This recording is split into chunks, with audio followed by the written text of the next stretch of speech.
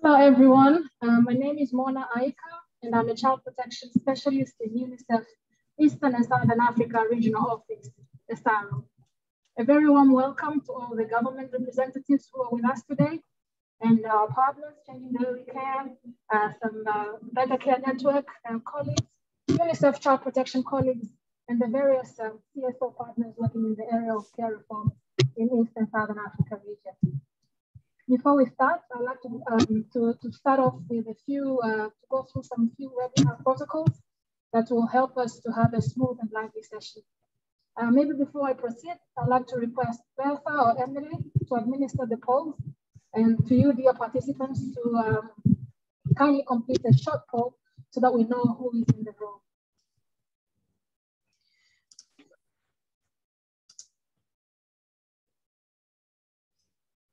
Okay, so we have the poll there.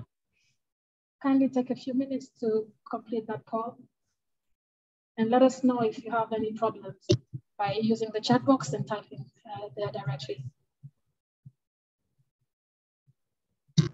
Maybe as we proceed with that poll, I'd like to also kindly request all the participants to ensure that your microphone is on mute during the session.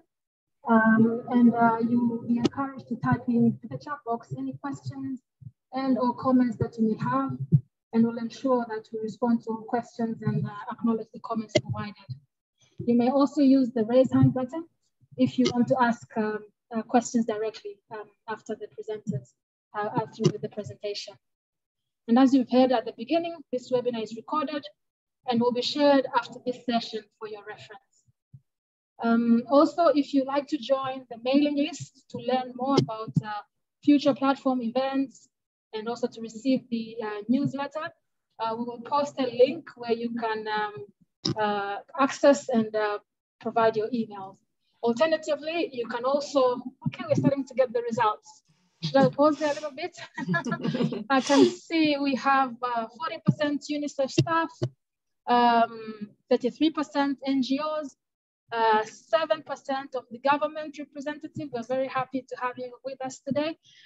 We also have 13% of from the consultancy firms and 7% others. I wonder what others is. But thank you. Thank you for completing that. And we will still leave the link there in case for others who are joining in a bit later on, they can be able to access and introduce themselves, especially I'm just going to share very quickly one other poll as well, just so we know where people are based. I'll just do that now as well.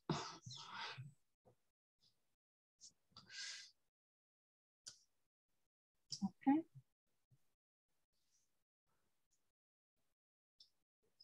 Kindly complete that by selecting the right area you're connecting from today. And we'll also see the results very soon.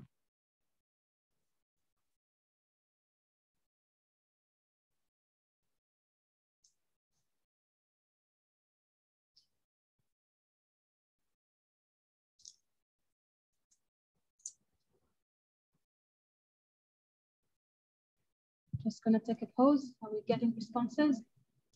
There we go. So the majority of the participants connecting with us today are from Eastern and Southern Africa at 76% and 24% elsewhere in the world. So we're pleased to see the various participants who have managed to log in this afternoon for East and Southern Africa time. Okay, so maybe let me continue and introduce this learning platform. As many of you already know, the regional learning platform on care has been established by UNICEF ESARO in collaboration with Changing the Way We Care. And the purpose of this platform is really to exchange learning on care across the Eastern and Southern Africa region. So we are pleased to see the majority of the participants are from the region. The management of this platform is supported by a consultancy firm by the name Child Frontiers. And we have Emily Dillop, I'm sure you can see her, who is the lead consultant of this work. And Emily is working with a team of consultants. We have Ismail, Bertha, and Martin Punick as well. The regional learning platform on care is really dedicated for the government in the region, UNICEF and the CSOs in Eastern and Southern Africa, and for them to share learning on care. This platform started back in 2020, and now we're in phase 2 of the learning platform, which will run up to January 2023. The operationalization of phase 2 of this platform is made possible with the generous funding from the USAID's Displaced Children and Orphan Funds through UNICEF SRO. So let me go straight and take an opportunity to introduce what this webinar is all about today. The webinar is on harnessing the power of data in care reform efforts. Kindly mute your microphone. I can see somebody speak. Kindly mute your microphone so that we can get the introduction of this webinar. And in today's webinar, we're going to learn on why data is important for informing care reform and how data can be collected and used effectively.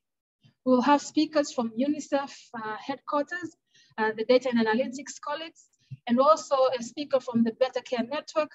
And we'll also hear a detailed example on the importance of data in Uganda's care reform processes. Following these 3 presentations, we'll then have a Q&A, a question and answer session. Just to note that all the PowerPoints that you're going to see in a minute will be available online and after the webinar, and a Google link will be shared in the chat box. Just to emphasize that all the questions that you may have will be taken at the end, but also I'd like to encourage participants to ask any questions you have as they occur during the presentation using the chat box there by typing in your comment or question there. So with that, and without further ado, I would now like to hand over to Emily to introduce the speakers. Over to you, Emily. Thanks so much, Mona, and thanks everyone for joining us for this webinar. I wanted to hand over first of all to Florence Martin, who is the Executive Director of the Better Care Network, and is going to deliver the first presentation for us. I'm sure many of you are very aware of the work of the Better Care Network and are using it. It's a fantastic resource that we all rely on to get valuable information on children's care. It's an interagency network that facilitates global information exchange and collaboration on the issues of children without adequate care. And Florence is going to talk to us about why data is so important in care reform efforts and some of the barriers to data collection, and also around the use of DHS and mixed data to understand children's care. So over to you, Florence. Thank you so much. I'm going to try to share my screen, hopefully. Let me know if I achieve that.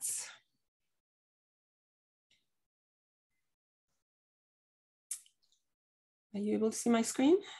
Perfect. First of all, thank you so much for this opportunity. I'm really happy to be able and excited to be able to join you today.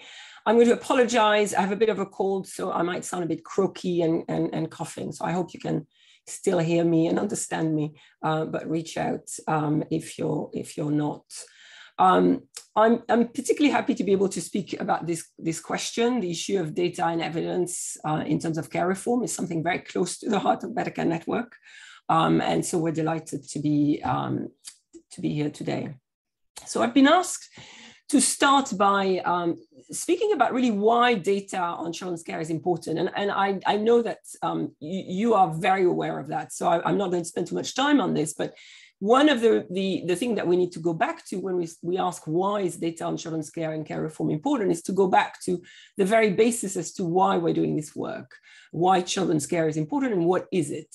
And of course, we go back to the Convention on the Rights of the Child and some of the other international standards that point to the fundamental importance of the family environment to children, to their well-being, to their development, to their longer-term outcome. And the international commitments made by governments, key stakeholders, around ensuring that children are able to grow up and live and develop in safe, nurturing families.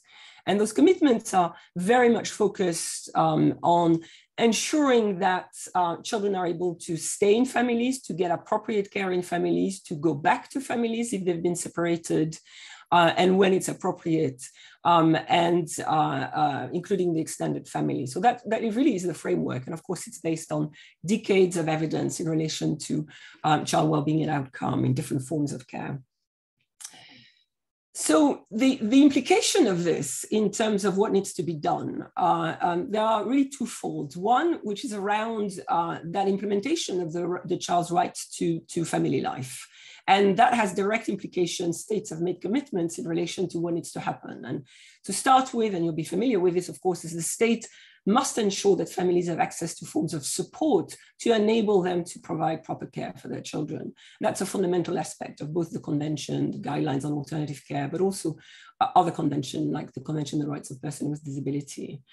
And it also means that the state must put in place policies and services to prevent separation, harmful separation. And so that means addressing the root causes that might be driven children away from their families, or that might be preventing families to care appropriately for their children, or that might lead to abandonment or relinquishment.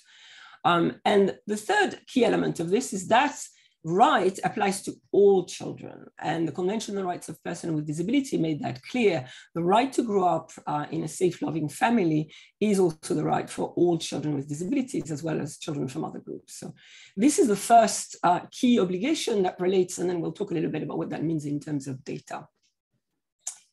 The second thing, of course, is there are children that actually cannot live in their families or that are outside of family care. And probably the most fundamental obligation that relates to that is the recognition that the state is responsible for these children. Once a child is outside of family care, in effect, the state has direct responsibility for that child. The state is the parent. And that is true whether the child is living on the street, whether the child is in private institutions, whether the child is in any other forms. The state, once a child is outside of parental or family care, the state is directly responsible. And that has in itself a bunch of implications, as you know. One of the implications, of course, is that children that are outside of family care have a right, and the state must ensure that they have suitable alternative care. And that there is a prioritization on family and community-based care over placement in institutions. So the state must ensure that those services, those alternative care placements are available and are appropriately provided to children. The second part is the state has to ensure that children do not go into care and alternative care needlessly. So it has to have very clear gatekeeping procedures to ensure that decisions that are made about children's care and placements are done through mechanisms that ensure that this is the assessments and that the follow-up and that the placement choices are all being made and reviewed correctly for each child.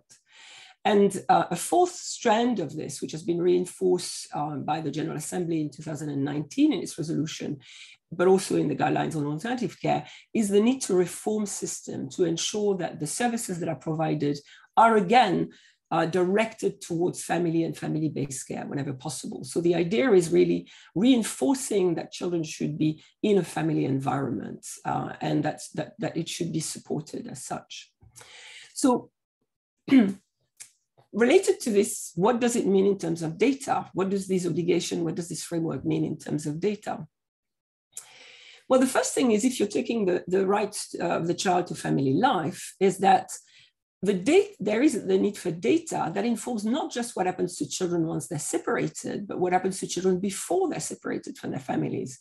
If you're going to be strengthening families, ensuring that they have the means to care appropriately for their children, if you're going to prevent separation, you need to be looking at what happens in families. What are the risk factors? What are the protective factors? What are the situation? And what are the services needed at that level? And that means that you need data in relation to who cares for children. Where are children living? What kind of living and care arrangements they're under? What are the situation? What are the drivers of child and family separation? What are the support needs of these different children and in these different situations? And what are the access to services to enable them to receive that support? And then also, what is the effectiveness and reach of those services? So these are fundamental data that are needed by states to enable them to fulfill those obligations in relation to prevention of separation and supporting families to care for their children appropriately. And the second part of that coin, in some ways, is what happens and what is the data needed for children once they are outside of family care. And then we know that, again, international standard, the convention, the guidelines are further provided. I've clarified, again, that with the responsibility to be, in effect, the parent for the child outside of family care, the state is required not just to provide the alternative care, the suitable alternative care, but to monitor, to regulate, and to oversee the quality and appropriateness of that alternative care. And all of this has major implications for the data that it needs to collect. One of which, and the guidelines, this is directly taken from the guidelines on alternative care, is that it actually needs a complete record of each child in care. That includes the details of placements, the information on the child's family, data around the regular reviews of placements, efforts that IME and support to enable the child to either go back to his or her family or to an alternative family-based, more permanent placement. So that type of data must be collected for every child. The other thing, the implication of this is that the state is also responsible to monitor the situation of the facilities and the service providers. And I mean both residential, foster care, there's all of the different types of support, adoption, of course, that are being provided to enable children to grow up in families. And that means that all agencies and facilities must be registered and authorized to operate by the social services. And so, again, that has fundamental implication for the kind of data that the state needs. If the state does not have data around all facilities, and if all facilities are not registered and monitored, it will simply not be able to fulfill its responsibility towards its children. So what does this tell us about what data should be collected? Well, the first thing, of course, is not just a number. As crucial as it is to know, for example, how many children are in foster care, how many children are in kinship care, how many children are in residential care, the question is not just the number. The question is understanding, as highlighted, the actual situation and data and information for each child at any given point in time, including what is happening over a period of times.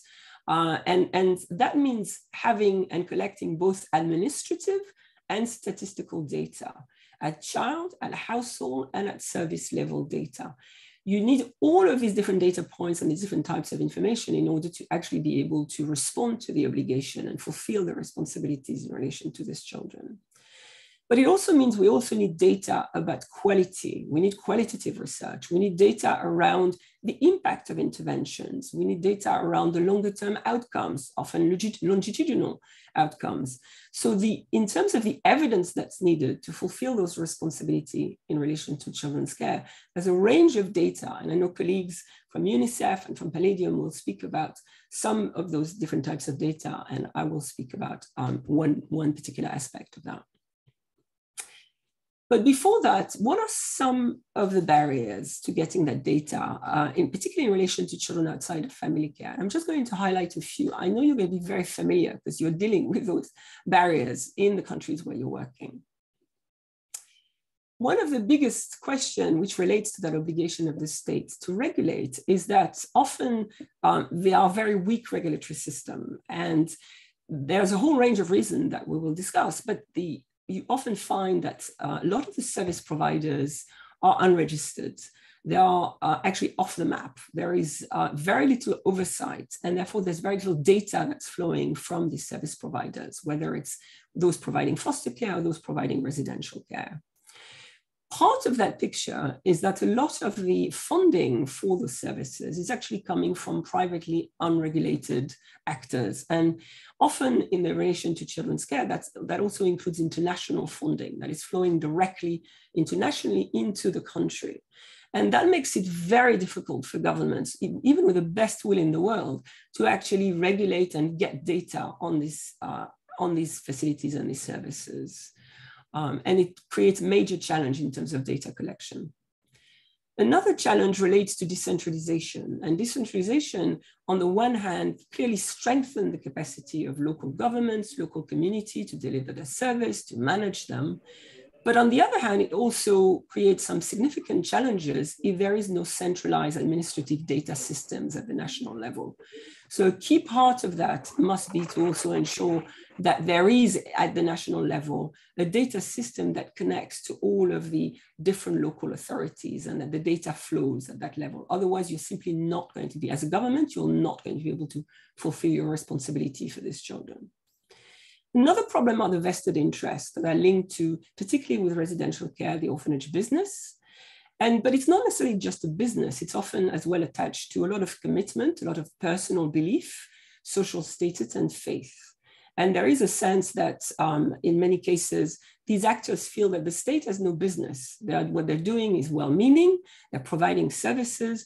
Why should they provide data? Why should the state be in some ways interfering with their business? So that's one of the challenges as well in terms of those political barriers. There are significant resource barriers. The ministries in charge and I think colleagues who are coming from government office will probably reflect that, often are coming from ministries that have actually very limited budgets. And capacity. And that's often Ministry of Social Welfare. I worked in Indonesia and in Timor within the Ministry of Social Welfare, and the lack of resources that these ministries often have to do this really critical work is quite shocking, particularly compared to other ministries, ministries of education, ministries of health. It's often quite interesting to see that in countries that have actually quite well-developed data system for education, for example, have very little data system, very little resources in relation to data system for children that are actually very vulnerable and that are part of the child protection system. So that is one of the big challenges. I mentioned decentralization. And decentralization can also not just link to the lack of data connection, but it also can link to local authorities actually having the responsibility for those children and for the services and for the data, but not having the resources. I've been in countries where, despite decentralization, the funding is still very much at the national level. The local authorities have the responsibility, but often do not have the capacity. And I would be surprised if you didn't have the kind of circumstances that I've met, that I've encountered in countries where you have one poor social officer sitting at the district or the sub-district level, who is responsible for a whole plethora of data collection, as well as monitoring, and that simply is not feasible. You need the capacity, the resource, both human and financial, to do this really critical work.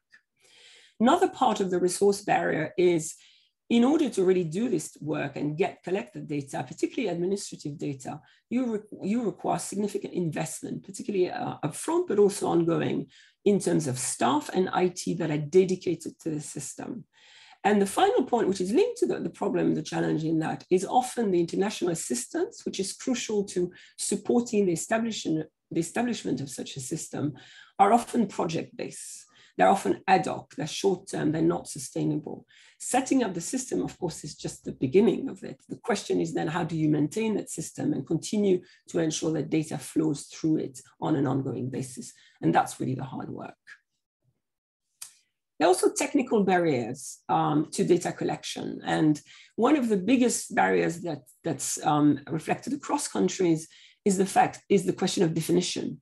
If you're going to be collecting data, you need to have clarity as to what you're collecting data on and how you classify, how you collect that data in that population.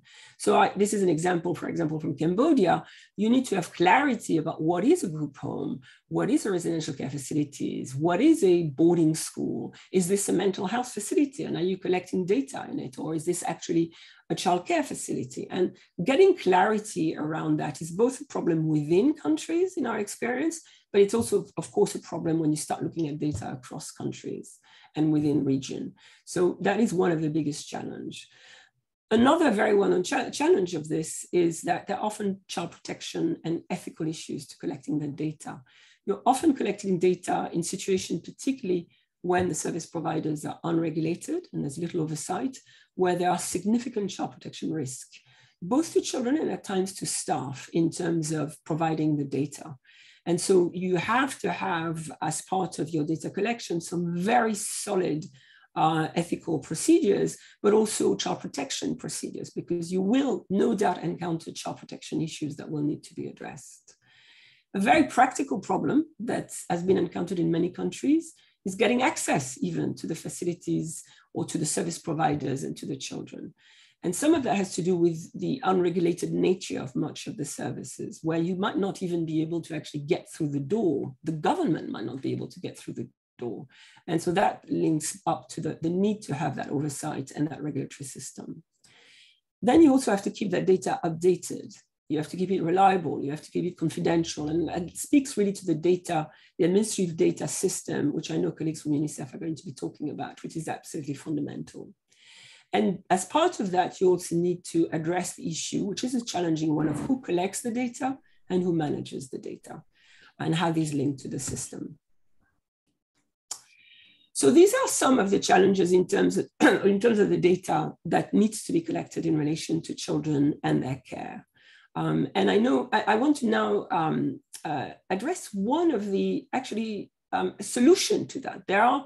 There is data that is available and that often is actually not being used to the extent that it can. And I want to speak a little bit to this. I know colleagues from UNICEF and Palladium will talk about other types of data that is being collected. But it's important to note that in many cases, the data might actually already be available and we're not making use of it. So it's really critical. And I'm going to speak of particularly the example in relation to the DHS and the mix, the household surveys that provide fundamental data about the situation of children that might be actually at risk of separation and that are in families where services are needed to strengthen the capacity of their caregivers to care for them.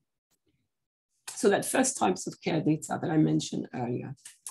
So many of you are very familiar and probably work very closely with either the DHS, which is supported by USAID, or the mix supported by UNICEF, which is being done either of the surveys across many of the countries in your region, of course. And it's a fundamental important source of data on children's living arrangements. And that data, and I'll give some example, can actually help us to understand who cares for children, or at the very least, help us to understand who children live with and what are some of the implication and some of the relationship and linkages to child well-being, to the situation, and to other indicators of child well-being. So it can help us to identify patterns, trends in their living arrangements. And that includes the prevalence of children who are not living with a biological parent, who are not in parental care, but also the prevalence of children that are living in kinship care. And I'll speak to this a little bit, which is actually the primary form, as you know, of alternative care globally and in your region. And it can also tell us a little bit about the situation of those parents. And therefore, what are some of the findings, what are some of the learning we can make from that data? The important thing to say is that data also gives us the opportunity to disaggregate that data and understand some of the differences in relation to age, in relation to gender, in relation to whether the household is rural and urban, as well as the household wealth as well. And it actually provides a lot of very useful data to understand some of those trends and some of these patterns and and raises question at what some of the implication might be for child well-being. So this is an example of research we did. We actually did data analysis a few years ago in relation to the situation through the DHS and the mix. We looked at the data in both surveys across a range of countries in Eastern and Southern Africa. And we looked at, first of all, the most obvious one, which is, the extent to which children are living or not living with a biological parents, and what does that look like? And one of the key things that come out when you start looking at the data is that there is actually a great deal of diversity. The first good news is the vast majority of children are living with a parent, but there's also significant numbers of children that are not living with a biological parent. And if you can see this data, for example, you can see that there's a massive difference, for example, in Namibia, when you have a majority of children that are actually not living with the biological parents, compared to a country like Burundi, where you have a very high level of percentage prevalence of children living with biological parents. But you also have different prevalences of children that are living with a single parent, and what are the implications in relation to their care, but also to the support and the services needed to strengthen their capacity to care. Florence, sorry, just before we get, just to say just another few minutes, if that's okay. Yes, I'm coming to the end. So some key finding, very top level finding that we found from the data analysis that we did. The first thing is we estimated that 33 million children in Eastern and Southern Africa are living outside of parental care, and that's a significant number of children. The majority, and that is the good news in some ways, but it's also very interesting, the majority of these children that are not living with their biological parents have parents alive. In other words, they've not lost their parents. The parents are not dead. And that's actually not unique to this region. But it's interesting because this is a region where often the concept, the issue of orphanhood is raised, particularly in relation to the HIV/AIDS crisis. But what we find actually is the vast majority of children are not living with their parents, actually have parents. So the issue is orphanhood is actually not the main driver for them not being in parental care. The other thing is there's significant variance across region, but there's also significant variance within countries as well. And when you start looking at the data, it actually highlights some real interesting data in terms of the differences within different regions within a country. And it raises questions as why that might be and what are some of the implications for supporting these families. The big takeout of the data analysis is the vast majority of these children actually are living in relative household. They're living in kinship care. Majority are living with grandparents. But actually we find that that also varies tremendously according to their age, according to also the region, according to the particular area of the country or the particular situation they're living in. But this is the kind of data that actually kind of helps you kind of understand what's happening in terms of children's care and who cares for them. This is just, and I'm not going to go into this, but to give you a sense of when you start digging down into that data, in this case in 4 countries, you kind of realize that actually for children who are not living with their parents, there are a lot of interesting differences in relation to age, in this case, each age, which shows that they tend to live in different types of households, depending on their age as well. So for example, we found that in many countries, younger children tended to be in households headed by their grandparents. But as the children get older, they tend to be living in relative households that are headed by uncles and aunties, or in some cases headed by non-relatives.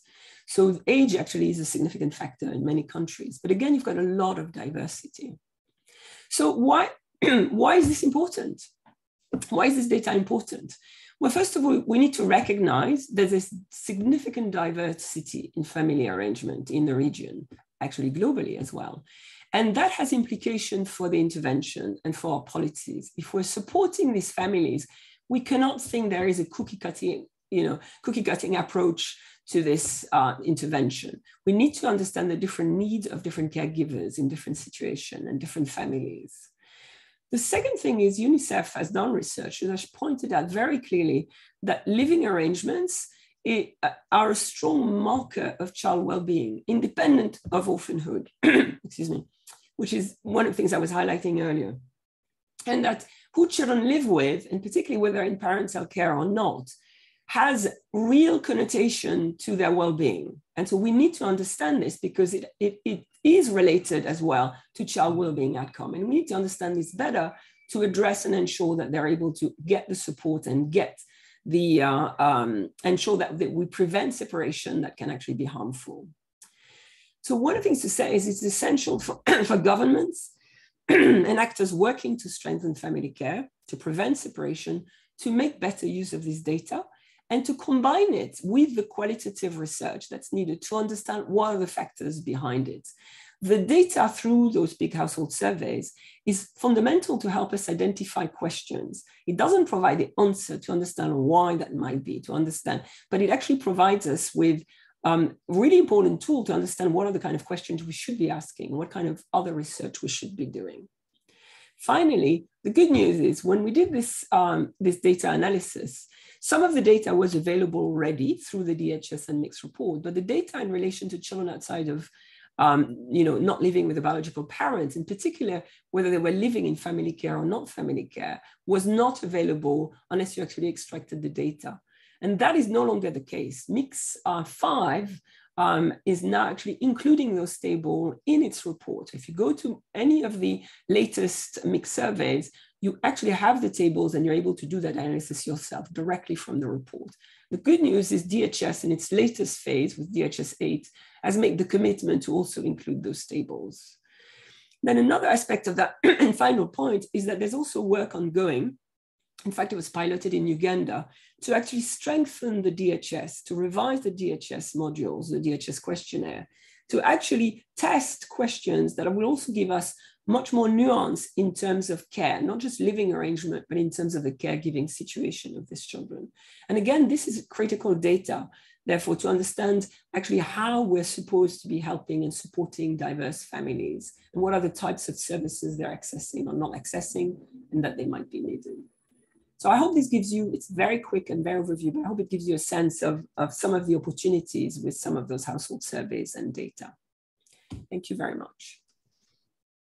Thank you so much, Florence. That was an incredibly helpful presentation, and it was nice to end on that positive note of, I know you've been lobbying and advocating amongst others for those changes to happen, so it's really exciting that we're going to start to get more of that information being routinely analysed and available. I'm going to hand over now to Ishmael Dudumba Nyanzi. Ishmael is working on the learning platform alongside me, but he also has another role as a research and monitoring, evaluation and learning specialist based in Uganda. And he is a resident advisor for the Data to Impact project in the child protection portfolio. And Ishmael is going to provide us with an example of the use of data in care reform efforts in Uganda. And what I'd like you to do, if you have any questions for Ishmael or Florence, if you could please put them in the chat box. I'll keep track of those and we'll address those before we go to the final presentation.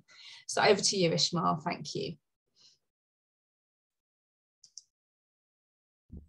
Thank you so much, Emily, and thank you, Florence, for that wonderful sort of a view of why data is important, but also highlighting the different surveys as important source of data.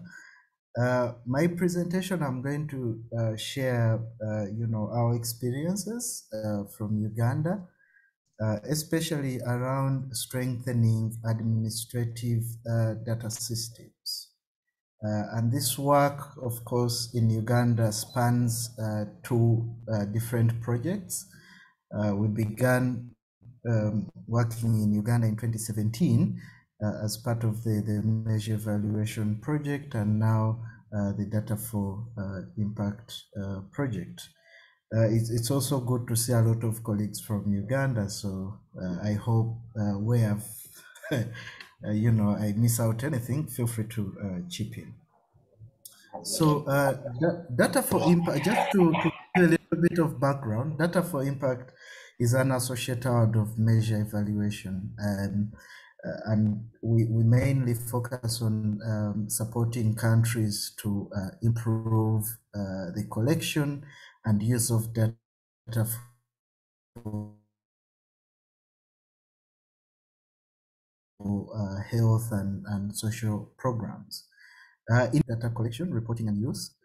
And a lot of the work that we are currently doing builds on, like I stated in my opening statement, the accomplishments under measure evaluation, which ended in March 2020. So a lot of our activities that we do focus on strengthening both individual and institutional capacity to generate and use routine data, specifically data on alternative care in Uganda. I have to state that our work is, the scale of our work is quite limited in terms of geographic scope. So we work closely with the Ministry of Gender, Labour and Social Development, and specifically 9 districts out of the 134 districts in the country. So, so what I present here generally represents our work in those 9 districts and not necessarily the entire national picture. So our approach to strengthening administrative data is largely informed by the logic model for strengthening the use of healthy data in decision making.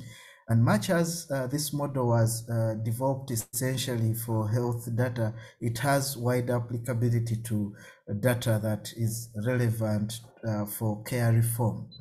And of course, in terms of both in terms of the processes, but also in terms of the outcomes. So in terms of the processes, our work focuses on, engaging data users and producers, focus on improving data quality, as well as data availability. It focuses on building core competencies of actors involved in the data flow processes. So I'm going to highlight some of our work, in relation to some of these processes. So straight away, as you can see from the processes, the first step usually in the countries where we work is to understand the constraints, the context, as well as the constraints to data collection, reporting, and use. And in Uganda, we started our work with a participatory care reform assessment. Much as this focused on the different system component, we deliberately focused also on assessing the monitoring evaluation systems as well as the information systems available in the country. And the idea was to understand who collects the data, what kind of data do they collect, where do they report this data, what kind of challenges do they face, and what kind of institutional support are available to enable them collect and use this kind of data. And of course, this was followed up by site visits to different districts to understand the data flow processes, but also to understand the actors and the kind of tools and processes and how data is used at the different levels in the district. And equipped with that knowledge, of course, we intentionally set out to improve how data is collected, to improve data availability, but also to address questions of quality of data.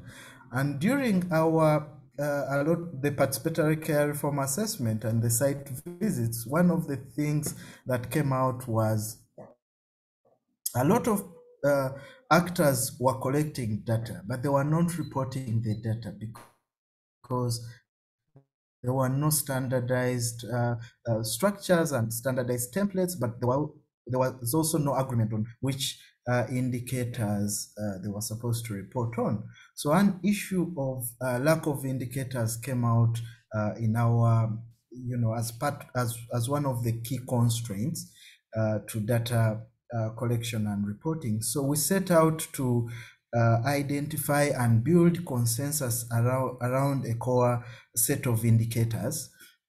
And this process initially yielded about 53 indicators gleaned from different policy and program documents, but also interviews with different stakeholders that were implementing care reform processes. So the next step, and I'm glad Kenneth is on the call, was to invite stakeholders and guide them on how to narrow down this list, because 53 indicators is too much for any country. So we developed a prioritization criteria and we invited different stakeholders to apply that criteria. And in the end, we agreed on 10 indicators, which are highlighted on the screen, and I'll share the presentation for the benefit of everyone to see which indicators that we prioritized. And then the next step was to look at the different data collection tools and ascertain whether we would be able to collect and report the data on these indicators using the tools that we had. And of course, the obvious answer was no. So we embarked on reviewing the different data collection tool and making sure these are standardized across board. And some of the standardization as part of the standardization exercise, we made sure that, for example, the common data elements across the tools are the same. You could, for example, find a foster care tool. The way they collect disability related data is different from the tool that is used in a home. So there was that bit of standardization of how the different forms, the data elements, and stuff like that. And then we also developed guidelines articulating roles and responsibilities, as well as the data flow processes, to ensure that everybody understands this. And at the time, we realized that there was no centralized management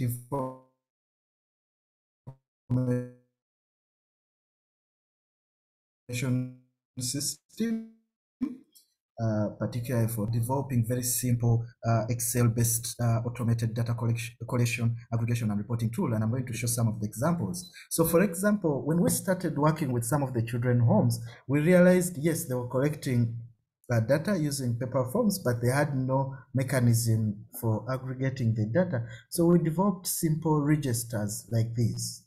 So you can see here, this is a register for children in care. This allows homes to pull together the individual child level data for each of the child they have in their care. And the culmination of that process is it enables them to have a dashboard like the one that I've projected on this screen, but also it enables them to automatically generate 6 monthly data reports that then they submit to the ministry as part of the regulations. And so that process, of course, now you can see the contrast. We had homes, for example, manually aggregating, but with the different collation and aggregation tools, they're able to produce, for example, bulletins at the home level, but also the districts are able to aggregate the data that is reported from the different residential care facilities, and they are able to produce district alternative care. The way homes used to collect and report the data, and then on the other extreme end, you can see the transformation that has happened. And then around our third intervention, focused on building capacity in data use core competences. We've carried out mainly trainings on data analysis, interpretation, visualization, and use at both district and subnational level, but we also do a lot of mentorship and support supervision to the children homes, but also to the district to troubleshoot any challenges in using the registers, but also to guide them on the appropriate forms to use and how to make sense of the data they collect. And you can see below I've put one of the supervision tools that we developed for children homes. And for each home that we visit, we collect basic information, whether they are using standard tools, whether they are, they have been able to submit reports, whether they've been able to update their case files, but also we check on whether they were able to submit the reports, and then discuss any challenges, obstacles that they are facing, and help them navigate through that process. And then other interventions focus on engaging data users and producers through data review meetings. So the culmination of all these processes is that increasingly districts and children homes are able to collect and aggregate their data. So we saw it fit to make sure that we organize regular data review meetings where stakeholders at the district level, but also national level, come together and dive deep into the data that has been reported in line with the prioritized indicators. And we support both the ministry as well as the homes to prepare for these meetings by preparing presentations based on the indicators that I shared earlier. And during the meetings, actually, we ask questions whether, for example, data reflects the trends, and people explain what the implication of data and what to do about the data. And for each meeting, we'll develop sort of a prioritized action plan to support improvements in children's care practices, as well as support improvements in data quality. And here I present an example. We had recently a national data review meeting where we pulled together data from the 9 districts, and you can see these are the kind of presentations. And once we present such data, we have nuanced discussions. For example, why is it that you looking at this data, why do you think that more than half of the children in care, why do you think that we can see that more than half of the children in care have at least one living parent? Why is this the case? What can be done? And then we have those sort of discussions, and then we develop action plans around that. Similarly, for example, you can see, and the 9 districts are presented here, we present graphics like this and say, okay, looking at this data, we see that a lot of children are overstaying in residential care. And you can see from the graph, for example, Kamuli, about 71% of the children have been in care for more than 6 years. So we ask questions. Why is this the case? What are the challenges in reintegrating children? What kind of support would you need from probation officers to make sure, and from the central government to make sure children are safely reintegrated? And then based on those discussions, we are able to agree on a plan, including a follow-up plan to make sure that action is taken to address some of the issues that are surfaced through data. What are some of the successes? In the interest of time, one is that since we started this work, we've seen attitudes towards data gradually shifting. A lot of people are beginning to appreciate why data is important and the value data can add to their work. And increasingly, there is a keenness to collect and report data in the districts, at least that we work with.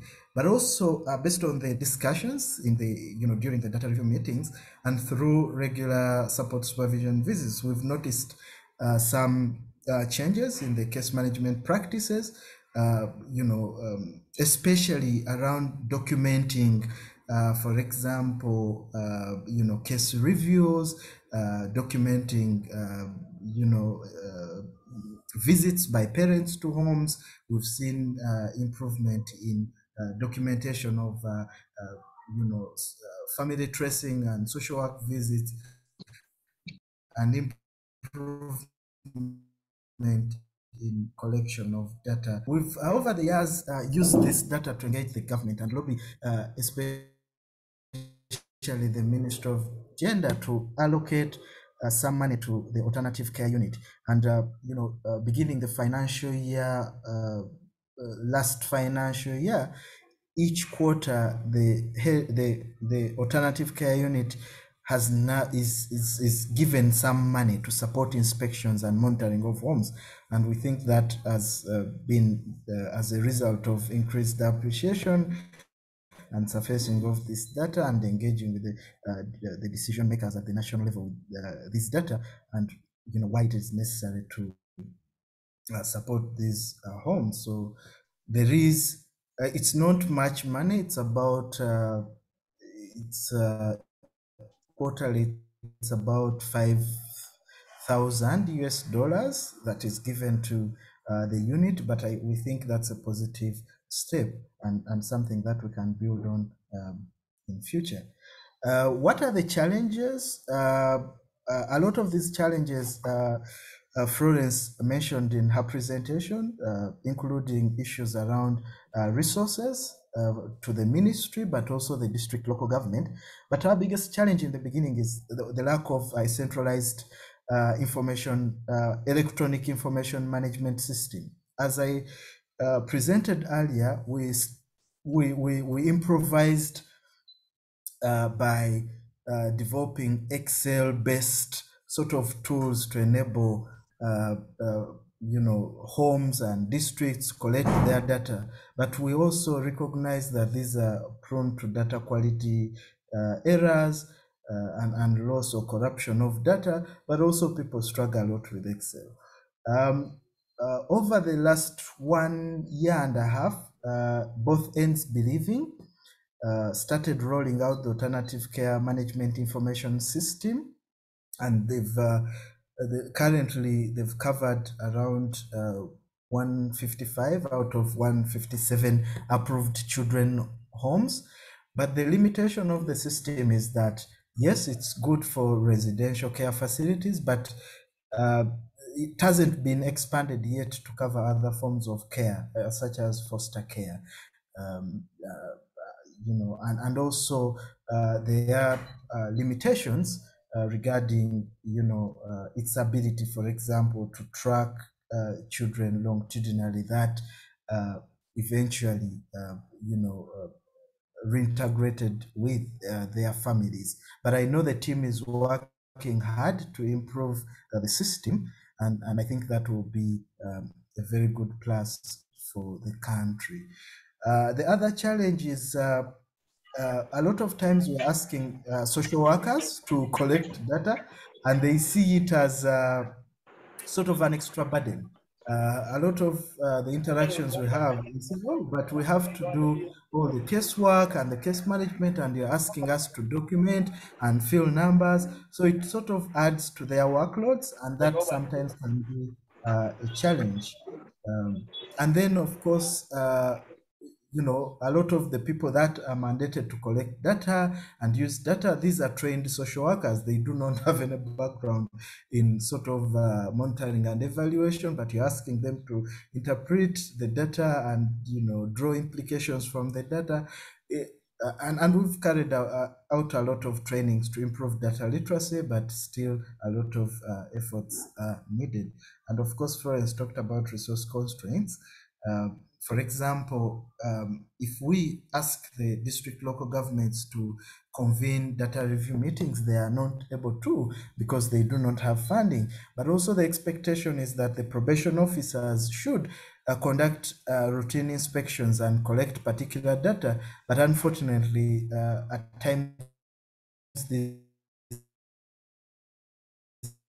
inspections and monitoring of children homes do not. Probation officer have specific mandates relating to foster care, including placement of children and monitoring of children placed in foster care, and there are specific data that is required. But unfortunately, this is rarely collected because they do not have money to monitor those placements and collect specific data that is pertinent to understanding the situation of children in these various placements. Some of the lessons, and I'll go through Ishmael, this very I'm sorry, quickly. I'm going to have to rush you a little bit because we've kind of run out of time. Perhaps you could just go through these super quickly, and we'll people can look at them. They can review the PowerPoints, which we'll include in the Google Drive folder. And if anyone has any questions, just type them in the chat box. Otherwise, we'll go straight into the next presentation after you've finished. Okay, I'll just go through this 1 minute. One is that we've realized that M&E capacity building is, of course, a long-term effort. You need to develop a long-term collaborative approach. We've talked about the need to understand the constraints. Florence mentioned these can be behavioral, organizational, technical, or political, or all the above. So you need to understand all these barriers and then systematically address them in a very comprehensive and integrated way. And also we realize that buy-in from the top leadership is important. If you don't have buy-in, then I think your efforts are likely to prove futile. And then, of course, if you are to build a culture of data use, different actors in the system should feel confident and trust in the quality of the data. So it's essential to invest efforts in ensuring data quality. Thank you so much. Thanks so much, Ishmael. That was a fantastic presentation and really, really good to have those examples from the ground in Uganda. I'm going to hand over now to Nicole Petrosky from the Statistics and Monitoring Specialist in the Child Protection and Development in the Data and Analytics section, Division of Data, Analytics Planning and Monitoring in UNICEF, New York. Hi, Nicole. It's really great to have us with you. And I know it's quite early there for both you and Florence over in New York. Nicole's going to give us a bit of a case study and example on using administrative data to routinely collect information on children's care. So over to you, Nicole. Thanks so much, and a pleasure to be here. Thanks so much for inviting UNICEF to have the opportunity to share with you the work that we've been doing around, working with countries to try to strengthen the availability, the quality, and the use of data on children in alternative care. So I'm going to go ahead and share my screen.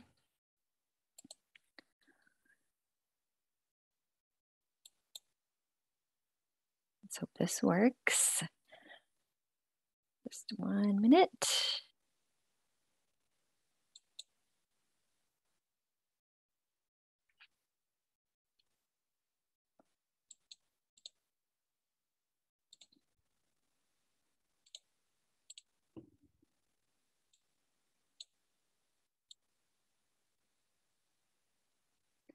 Is everyone able to see my screen?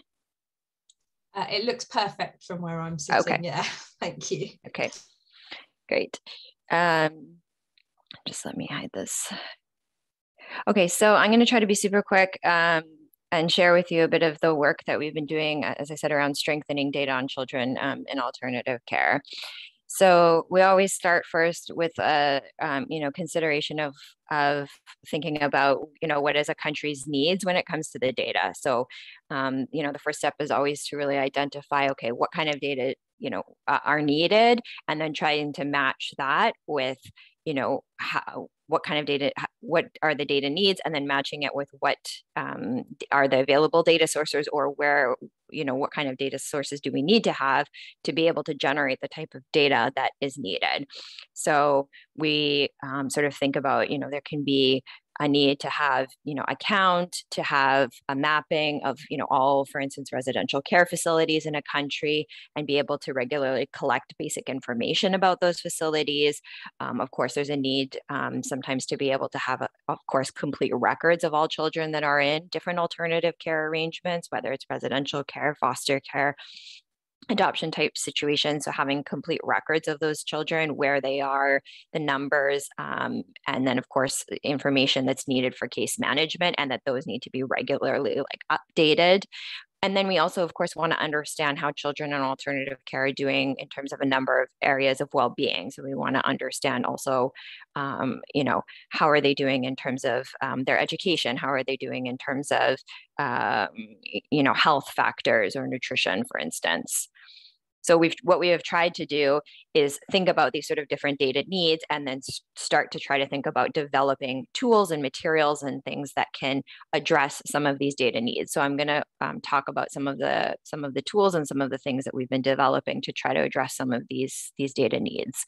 The first is that many of you might be familiar or aware of, is a data collection protocol on children in residential care. So the objectives of the protocol is, there's 2 phases of data collection. In the first phase, it's really like a census of residential care facilities in a country. So really doing a mapping and a census of all residential care facilities. And then within all of those facilities, doing a thorough enumeration, so a count of children living in the facilities, and also capturing some basic demographic characteristics about the children, like their sex, their age, how long they've been living in the facility, for example. So essentially going to every facility, both registered and non-registered. So one of the objectives of the protocol is to try to come up with a complete universe of all of the facilities in a country, not just those that are necessarily government run or state run, but are also ones that might be operating, unregistered. and then doing essentially going to all of those facilities and essentially putting together a roster. So a roster of all of the children in that facility. So that's sort of like the phase one of the data collection. Then we've designed a phase two, which is essentially a follow-up survey of child well-being. And we take essentially a representative sample of children that we've collected from the first phase. We take a representative sample, we go back to those facilities, the children that have been selected for inclusion in the sample, and then we administer a number of questionnaires and tools to try to collect some information about the different measures of their well-being. So we collect information about, for instance, a number of health indicators. We collect information about, disciplinary practices that are used with the children. We collect information about their developmental status, how they're doing in terms of, developmental outcomes. We collect information that's interesting to know about case management. So like, where were the children before they came into the residential care facility? Do they still have contact with relatives? Is there siblings living in the facility with them? All of these types of things. And many of the tools that we use for that follow-up survey are essentially the same questionnaires or adapted versions of questionnaires from the multiple indicator cluster surveys, which is the UNICEF supported household survey program. So we've taken many of those questionnaires, which were designed as household questionnaires, and we've adapted them for use with this institutional population. So instead of asking the questions, of course, of the mother or the primary caregiver in the household of the children, we're asking the questions of, a knowledgeable adult in the facility who, hopefully is one of the regular caregivers of the specific child that we're asking the questions about. We also have a dedicated questionnaire in that follow-up survey for the social workers. And those are the questions that are more around some of the case management type questions about, did the child come in through the appropriate gatekeeping mechanisms? Do they have a care order? Do they have an assigned social worker? How often is their care plan reviewed? Do they have a care plan, et cetera? This information that we collect is one thing to flag is it's really not meant to replace administrative records. So we, in many countries that we've been sort of implementing the protocol in, they've wanted to use this as an opportunity to create a baseline. So be able to capture and have an accurate number in terms of the facilities and also the children, and use that as a basis to then go ahead and form a more formal case management system and be able to start, tracking those children through in the system and regular updating of the information.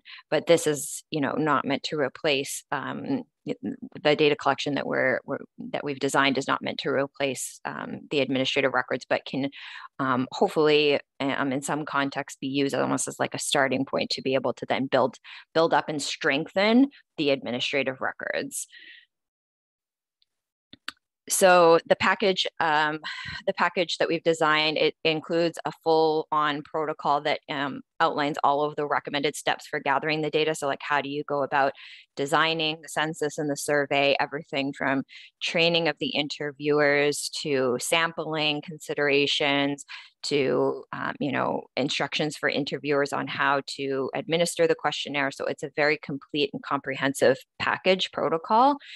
There are 12 data collection tools and questionnaires across the 2 phases of the data collection. So some questionnaires that are implemented during phase 1, and then some questionnaires implemented during phase 2. So we have a total of 12 tools and questionnaires that are used across both phases of the data collection. The questionnaires, as of now, have also been translated in French and Spanish. And then we also have, along with the protocol, is a comprehensive implementation package, which includes a number of additional materials that a country would need to be able to implement the protocol, from tabulation plans when you get to the analysis stage to the syntaxes, the data processing syntaxes. So we really tried to provide a full package that countries can essentially just like take it on and be able to implement it, of course, with technical support and assistance from us, which we're happy to provide as requested. One of the really great things about the protocol and one of the strengths is that it covers so many indicators. So we cover about over 70 indicators, and many of these are SDG indicators. So for the first time, we're able to collect data on, the population of children living in residential care and on some SDG indicators. So for instance, stunting, for instance, normally that information is collected through, household surveys, which of course don't capture children living in institutions. So this is an opportunity for a country to be able to collect information about on many SDG indicators like stunting, for instance, or exposure to violent discipline among this particular population of children. So I just wanted to quickly share with you a couple of results so that from the application of the protocol in Ghana. So Ghana to date is the only country that has implemented the protocol at scale. So they implemented the protocol at national level in 2019. There's a link here to the full report that you can access. And I'm just gonna really quickly go through a couple of the findings just to illustrate the type of data that is collected and can be produced, the type of results that can be produced through implementing the protocol. So of course, as I mentioned, one of the main purposes is to be able to get a count and really a census of the number of residential homes, the number of facilities in a country or in an area of a country.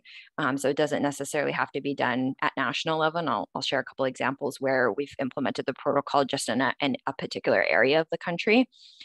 So here you can see, we identified 139 residential homes for children in Ghana. And we were able to see that most of them were concentrated in the greater Accra region. And then you can see the number of homes there across the different regions of the country. We also collect, of course, as I mentioned, a count and enumeration of the number of children in residential homes. So in those 139 homes, we found about 3,500 children living in the homes. There was slightly more boys than girls, which was already sort of a known fact. In the case of Ghana, though, there was a little bit more boys than girls living in residential homes. So you have about 57% of children in residential care are boys. And then the graph on the right-hand side is the percentage distribution of children living in residential care by age. So the top bar there is out of all children in residential care. So about out of all children in residential care, about 2 and 3 are age 10 and older. So that's the green part plus that sort of goldy brown part. So about 2 and 3 are slightly older children at age 10 or older. We also, as I mentioned, collect information to understand some of the background characteristics of the children as part of the phase 2, the follow-up survey. So we can get kind of a profile of children that are in residential care. So in the case of Ghana, for instance, as Ishmael was even mentioning in his presentation, about 2 and 3 children that we found to be living in residential care, in fact, do have at least one living biological parent. So, I mean, many of us, I think, who probably work in this field, we sort of recognize, and it's well known that, it's a misconception that children living in residential care are orphans. And of course, this data reconfirmed that fact that, 2 out of 3 children that are living in residential care in Ghana, in fact, actually have at least one living biological parent. As I mentioned, we also collect information about a number of areas of well-being of children. For instance, here you have a number of indicators about malnutrition. So in the case of Ghana, we found that about 40% of children under the age of 5 that were living in residential homes were considered moderately or severely stunted. And this is the official SDG indicator. So now, for instance, as I was mentioning, we have these data for Ghana to be able to say for the SDG indicator on stunting, we know that about 40% of children, that proportion is much higher than we see in the sort of general household population in the country. We've also been doing some additional testing and uptake of the protocol over the last 2 years. So we had, when we were still very much in the process of the methodological work and refining and testing of the protocol, we had participation from both India and Kazakhstan, who tested the protocol in one area of the country in March 2020. So they only did it in one particular area of the country. It wasn't done nationally at scale. Uruguay also on their own, between the UNICEF country office in Uruguay and the National Institute for Children and Adolescents, they took on the protocol and used many of the tools and adapted it to conduct a national census on children in residential care also in 2020 in the country. Uzbekistan just recently completed testing and use of the protocol in November, December of last year. Again, they implemented it in just one region of the country. So right now they're in the process of doing the data analysis and the data processing for the results. And same with Pakistan. So they also earlier this year completed data collection in Punjab province and are now in the process of doing the data analysis. So we're still sort of in this stage of sort of testing, getting countries to sort of implement the protocol and continuing to learn from those experiences. We have a dedicated web page on our data.unicef.org site that has the protocol. It has the questionnaires, as I mentioned, and that have been translated in French and Spanish, and other materials related to the protocol, and the data collection can be found on our website. So really quickly, some of the big, like I think, key takeaways and lessons learned that we've gotten through these different experiences. And again, this is just a few of them. We have many more. There's a link here to an article that we published in an academic journal where we describe and sort of talk about the testing and some of the lessons that we've learned. And so a big one, and many of these are actually ones that Ishmael was already sort of mentioning, is, you know, the importance of strong relationships, buy-in, and commitment from key partners, especially from government, right at the outset. And, you know, and this is in order to make sure that the data and the results are going to be useful, that they're going to be used, and that they're also going to be endorsed by the government. So we encourage establishing like a technical working group at country level. We encourage, as part of implementing the protocol, that you have involvement of, ideally, preferably, the National Statistical Office. We recommend to be the ones actually implementing the data collection whenever possible, with strong involvement and leadership from the ministry that, of course, has the mandate for alternative of care, because they'll be the ones, of course, taking forward the results. Also being really clear on the objectives and the desired outcome. So how are the data going to be used? What do you want to be able to say with the resulting data? This is really important to outline and to agree on at the outset, again, to make sure that the data that are being collected are going to be useful and that they're going to be used in a concrete way. We also have been finding that there's a really important need for adequate training and monitoring of the fieldwork teams to ensure data quality and adherence to ethical protocols. In many of the cases in the countries that we've used the protocol in up to now, the data collection teams, the interviewers, they are many of them are experienced interviewers, so they're experienced with doing in-person interviews, but generally in the context of a household survey. So many of them have never been in an institution, have never been exposed to children in institutional care. So there's a need to ensure that we allow sufficient time to train the interviewers, not just on how to administer the questionnaires, but also preparing them mentally and emotionally for what it can mean to go into an institution and see these children. And as part of the implementation package, we've developed very comprehensive training materials to implement the protocol that includes these elements of, preparing the interviewers for situations they might encounter in the field, and also encouraging time for, debriefing with the interviewers and ensuring that that they're prepared and that their own, mental health is also taken care of, because as I said, for many of them, it's a new experience to go into an institutional setting. And also the last thing is to not really underestimate the fact that, implementing this protocol, it does require significant and dedicated capacity and resources. So there really needs to be somebody at country level sort of leading the process, sort of somebody who's like a survey coordinator or survey manager, who's managing all of the aspects. It is a big undertaking, even when it's, in one area of the country. It's a census. It's, you're visiting all of the facilities in an area or in the country. You're doing a very rigorous type of data collection. So it is something to, something to be considered up front, that it's, it requires, having somebody on the ground who can sort of be quite dedicated to this effort. We've also, and I know I'm running over time, so I'll try to be super quick. So we've also tried to develop a supplementary protocol and interview guide to conduct some qualitative semi-structured interviews with families and parents of children that are living in residential care. So the idea here is to try to understand and unpack a bit further the drivers behind child separation and placement in residential care. So like the other protocol, we have a protocol for this data collection. We have the interview guides for both the one-on-one interviews with families and parents, and also to do focus group discussions with staff in the residential care facilities. And the idea is that this supplementary protocol can either be done as a standalone effort for data collection, or it can be appended to the other protocol that I was mentioning as another follow-up.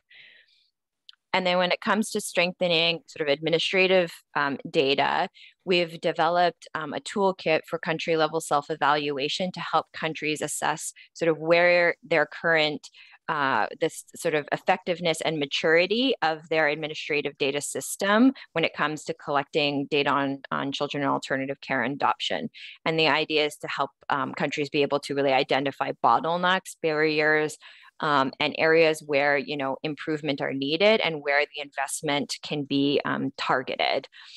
So it's composed of 2 questionnaires. One is a questionnaire that's completed jointly by stakeholders in the country. So the idea is to have sort of like a workshop. You bring together the stakeholders, the relevant stakeholders in the country, and they jointly sort of complete the questionnaire. And then we also have separate sectoral questionnaires so that every sort of sector can also sort of assess and score themselves in terms of their data system and see where there might be some weaknesses and areas for improvement.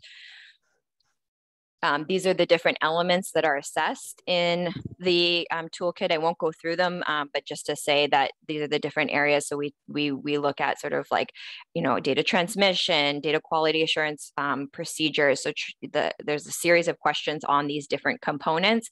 And the idea is that you go through the questionnaire, you complete it, self-assessment, and then there's a scoring matrix in there to help countries see sort of on the continuum from a very strong administrative data system to a more weak administrative data system, where on that continuum do they fall in these different areas. So because we assess the areas separately, you can sort of see, you might have a country that, they realize they're very strong in terms of legal and normative frameworks, but they're, really struggling with data transmission. So it can really help identify where are those bottlenecks and those barriers in order to help target the investments that are needed.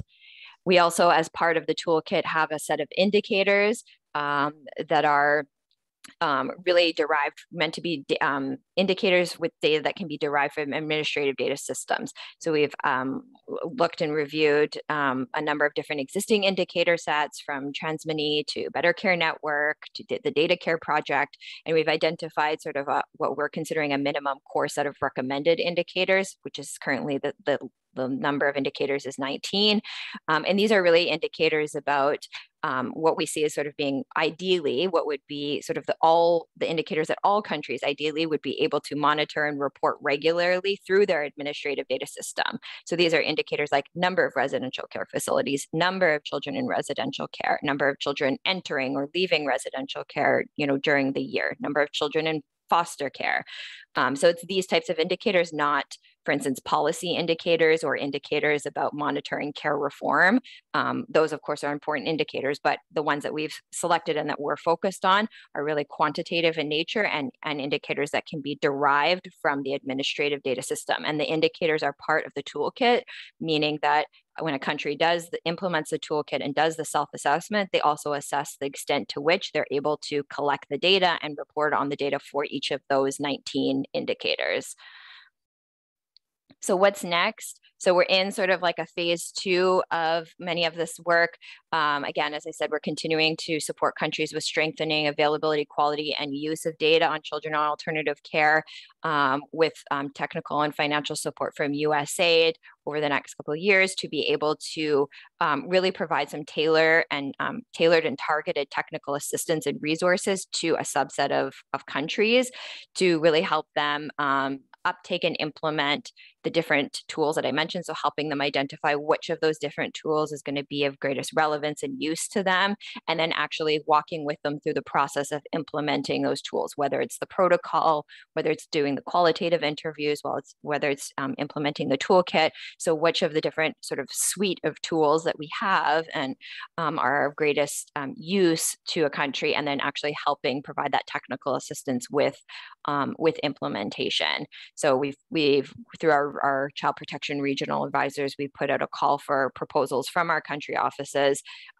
to submit an expression of interest to come on board and be a part of this sort of multi-year program of work. And we've received proposals from 15 countries. So we're now reviewing those, and we'll be probably selecting about 5 or 6. That's sort of the amount that we have to be able to, from a resource and capacity standpoint in our team, that we'll be able to support over the next couple of years with really this kind of more like tailored and targeted technical assistance. And that's it. Thank you so much. Thanks so much, Nicole. That was a great presentation, really clear. Thank you very much. We've slightly run out of time. So if anyone has any burning questions, please just type them into the chat box. And perhaps while you're doing that, I'll just hand over to Mona just to make a couple of announcements about the platform and when the next webinar is going to be. Over to you, Mona. Thank you. Thank you very much, Emily. Maybe before I make the announcement, I'd like to first of all extend my appreciation to the presenters, the 3 presenters we had today. So that is to Florence of BCN, of Better Care Network, Ismail of Child Frontiers, and Nicole, colleague from UNICEF Headquarters Data and Analytics, for being able to present a very comprehensive, information on the importance of data and the various initiatives ongoing to ensure that we have strong data when it comes to care. I would also like to thank you, Emily, Bertha, and Ismail for all the work behind the scenes to organize this webinar. And maybe before we close, one announcement. There is an upcoming webinar that will be on the 28th of July at 11 a.m. Nairobi time. And this webinar will be on key lessons learned from COVID-19, the COVID-19 pandemic and care reform. We'll have an overview of learning from across the region based on a literature review and key informant interviews and examples from Malawi, Kenya, and Uganda that will be illustrating this learning on COVID-19, the impact of COVID-19 and childcare reform. So with that, I thank you and I pass it back to you, Emily, in case there are any questions in the chat box. So we don't have any questions coming out. I think everybody was just, so the presentations were so comprehensive, nobody had anything else that they needed information on. So I think it's a sign of 3 really interesting and comprehensive presentations. Thank you so much. And just to say, we have been repeatedly putting in the chat box, and I'll ask Bertha just to do it one last time, information about our monthly newsletter and how you can subscribe to that. If you're able to do that, then that will give you all of the information about the future webinars and how to join those webinars as we move ahead. I don't think we have any questions, so I think we'll finish up there. Thank you, everyone, for joining us. Thank you. Great. Thank you. Bye-bye. Bye now.